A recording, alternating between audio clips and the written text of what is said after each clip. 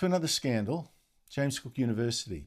It first got rid of the late Professor Bob Carter after he very publicly questioned the global warming scare. Then this same James Cook University sacked Professor Peter Ridd, marine physicist, after he questioned the global warming scare as well and said some of the alarmist claims and papers by his colleagues could not be trusted. How dare he? Fired! Well, the High Court's now considering whether that firing was fair or a terrible attack on Rudd's academic freedom, which indeed it was. But how strange. It turns out that Peter Ridd could have been more correct than he possibly knew. There is now controversy over two separate groups of researchers at this James Cook University. One group that's been claiming that global warming is making coral reef fish swim towards their predators instead of away to safety, and another that suddenly backed off past global warming claims. Joining me is Peter Ridd. Peter, it's always great to catch up with you. What are the allegations against the scientists who claimed that global warming is making fish, well, apparently suicidal, rushing to the fish that actually eat them?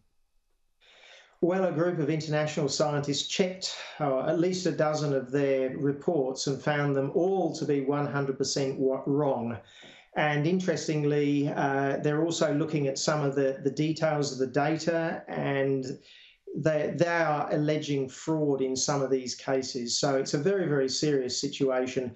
But interestingly, none of the major scientific institutions are looking into this to see whether it's just total and utter incompetence or whether some of it is actually possibly fraudulent. And of course, I should add that the scientists themselves say they haven't committed fraud, that the other research backs them up, and the university has briefly investigated and cleared them. So that's one, but that's a live issue. The second issue, the university's Centre of Excellence for Coral Reef Studies in March published a paper about how coral reefs are actually handling global warming. What's been controversial about that? Well, they looked at the number of corals around the world, the actual individual corals, and you can do a back of the envelope calculation and work out it's just, billions, maybe trillions. But they did it a sort of a bit better than that. And, there's just staggering amounts of coral out there. And even if you do lose a little bit from global warming, which I don't think you will actually, but even if you did, the idea that the coral reefs are in any way close to extinction is just completely ridiculous.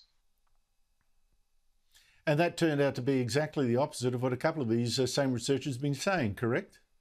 Well, that's right. So one of the researchers who was on this paper saying, essentially, look, the reefs just can't ever go extinct, is one of the ones that's also on a lot of the papers that say it's going to be the end of the world. So it's really quite remarkable what some of the things that are coming out of that institution. If only they had said so earlier when you've been saying exactly the same thing, Peter Ridd. But how does all this fit in with what you were sacked for saying?